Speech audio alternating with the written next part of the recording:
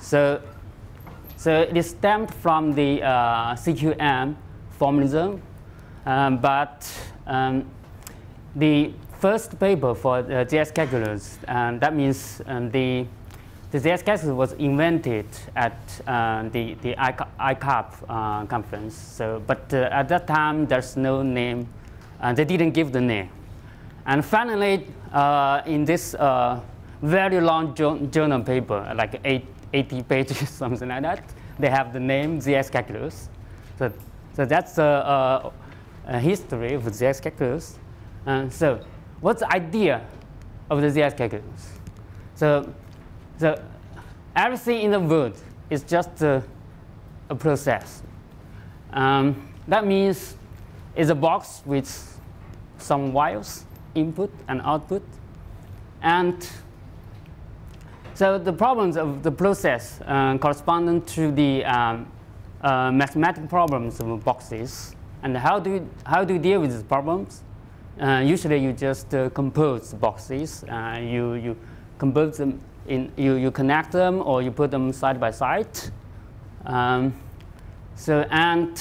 But if you cannot just solve problem by playing with the boxes, and the idea is to fill in the boxes with all necessary details. And JS calculus can be seen as the details for filling the boxes of the categorical quantum mechanics. So that's one of the basic ideas of JS. And then, so how to use the JS calculus? So you can see as using JS calculus is very similar to playing with the Go game. So yeah, so how do you play with the Go game? So if you don't care about to have any win, so and then So you just play the stones on the board. You don't need to do anything else. You don't need to learn any rules. But if you do want to have a win, then that means you need to have very good strategies, like AlphaGo did, right? So similarly for JS calculus, if you don't want to, if you don't intend to solve any practical problem, then you just play with the diagrams. You can connect them, or you can put them together side by side. But if you do want to solve some problems, then you should do something very carefully. You need to choose very good strategies. That means you need to have very good rewriting rules, and you need to decide how to use these rules. So yeah, that's the basic idea of how to use the JS calculus. And so what is JS calculus? Basically, it's composed of some particular diagrams. So these diagrams is composed of very basic generators, like the green spider, red spider, and the Harlem box, and the swap, identity, cap, and cup, and empty. And every diagram of JS comes from compose them together in two ways, like plugin and put them side by side. That's two basic ways to compose diagrams. But so what does this diagram mean? So if you want to know, so there is a standard interpretation of the JS diagrams. And so I don't want to show all the details, but so when you need it, then you can just look up for this standard interpretation. And so how does this diagrams behave? How does them behave? So they must obey some rules. So what kind of rules?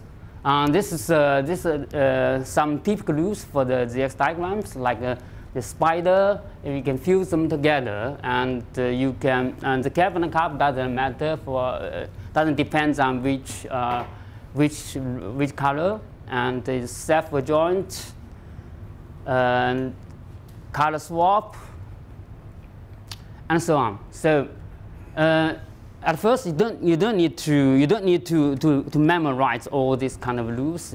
So you just, if you want to use it, you just do some exercise, and then you can quickly learn them. So how do we do that? So let me give an example for that here. So in 2015, Peter Salinger and Xiaoning Bian, they have a complete relations of 2-qubit Clifford+T circuits, and so there are quite a lot of them. There are 17 of them. And here, complete means if you can just you can have all the equations, all the relations between 2-qubit Clifford+T circuits by just using these relations. You can derive all of them, all the relations of this kind of circuits. So there are 17 of them. So how can we? They use another method, but how can we do to prove them, at least prove them in ZX calculus? So for most of them, they are very simple. For example, here, for the first one, this is just the self-adjoint of the here. Sorry, where is the loose? Yeah, it's just this rule, right?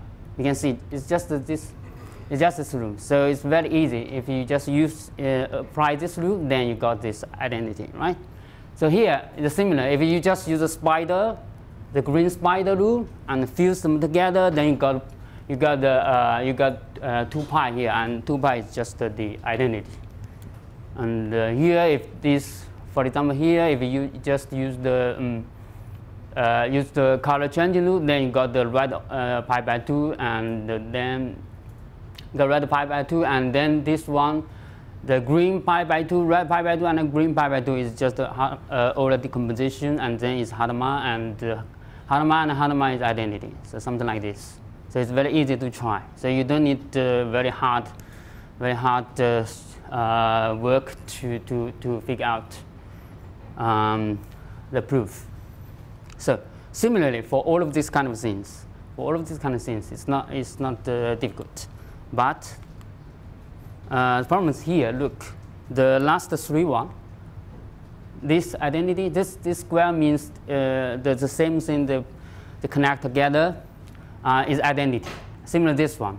And here, this is much more complicated. That means this part and this part is connect together. They got identity. So it seems it's not trivial to have this identity in ZX. So how do we do? What can we do for this identity by using the ZX calculus? So let's first do some simple try. So here, because this part, the square. So let's take the square to be A, and then you can see here that there are 2 green nodes. So you can fuse them together. And here you have 2 green nodes. You can fuse them together. You just add the angles. And also here you got, and then what do you get? You get these kind of things, right? Then you get this one. There's a Hadamard here, so you use Euler decomposition. That means you can turn the Hadamard box into the green and the red nodes, and then you got this one. But so is that enough? So then we compose them. We put them together. The same thing, the same A. We put them together. We got this one. But here we can see that not much can be cancelled out. This 2 pi becomes this pi and red pi. The 2 pi they confused, they become identity. They fused. And for this pi, you can just use pi commutation, and this change the color. You got this one, and then this move to here. They fuse together. You got this one. You got this one. And then, so what? You don't know how to do with it, right? Not obviously, at least. Then, so what can you do? And okay, so try all the possible rules, the usual rules. You will try it and failed. And so that means we need some new rules than the usual ones. But what are they? So what are they? So I said it's like a Go game, but can you? No, you can't use. It doesn't help. But if you look at it very carefully, here, like here, for this for this circuit in the bracket, that means here. So if you can try to simplify this part, if you can try to simplify this part, then maybe it helps, right? So how to simplify it here? So because this is red and this green, and this angle and this angle is not too special. That means it's not pi. So that means they cannot commute with the red. They cannot. So for this part, we don't know how to deal with them. So but if there is a rule that can allow you to permuting the colors, for example, there's red green, this green red green red green. If there is a permuting rule that allows you to turn this nodes into red, green, and red. That means then this is red, then it can commute outside of this square, and similar this one. Then they're just green. Then just the one green node left, and you can then here then you can have a bialgebra rule. So the idea is, can we have such kind of rule? Can we have such kind of color permuting rule? So we ask this question. So yeah, so like I said, you need to find some strategy, some new rule. So the same question was asked like 5 years ago by Vlad. Where's Vlad? Hi. So they asked questions. So can we have this color swap rule of this form? You see, is the same as the question we asked for the previous case. So can we do that? This question was asked in this paper. So and then fortunately, so we have a solution for this question. But the problem is you can see here this given this angle f1, b1, and gamma1, then you can have the corresponding the angle on the right. So this is a kind of permutation rule. The problem is here is that so how to get it? How to get it at first? So by solving equations, but we do a lot of calculations, which can fit in 4 pages. If you want to know the detail, you can find in this paper, this archive paper, in the detail. This paper, we don't have the details. Okay, so I really want to use the formula directly. No, because it's too complicated. You see, it's too complicated. So you can't. So it doesn't help much if you use them directly for general angles. So how can you do?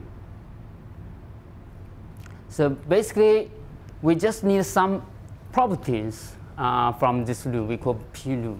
So that means if these two angles here, alpha 1 and gamma 1 are the same, then from this formula, from this formula, then you can know that these two red angles on the right, they can be the same. And if these two are how to say, if this is how to say, is the minus of this one, the angle, and then these two angles are up to pi. So we don't need to know the exact values of these angles. We just need this property. So by this property, you can see we can do like this. Right? So here that means we can just assume, because of the formula, we can just assume there is some there is swap rule, there's a P rule. You can swap the colors like this, and we use the property because these angles this is the negative of this one. So that means you can assume gamma is alpha plus pi, right? And also, then you can see here this is these angles can these nodes can be permuted to this one, and it's from here. Then you know the inverse of these nodes is this, and they can have the form. They can have this, the form like this, right? You can turn, once you know this one, then you can turn this into this red, green, red nodes. So if we just substitute this one into this diagram, the circuit we want to deal with, and then you can see here this formula here. Then we got this one. Because they're up to pi, then it's this one. And then you can see here, this one can move out, this one can move out because they're green, they can commute. And then just one left. And here, these are two red, they can fuse together like this. And this one is another form of the bialgebra rule. So that means this one you can turn it in this form. Now we call phase gadget. You have this one. And then, okay, so this is just the single part of the A part, and we just want to know the square of A. So we put them together. Then in the middle, they cancel out. You see, they cancel out. And this pi have a pi commutation, and then you can move it here. Then you got this one. And here, then you see the red nodes and red nodes, they can fuse together in this one. And here, you can use the bialgebra rule again. Then you got this one. And here, there is these angles and these angles are green, so they can fuse together. You got 0. And 0 can be copied by red. And then they got disconnected.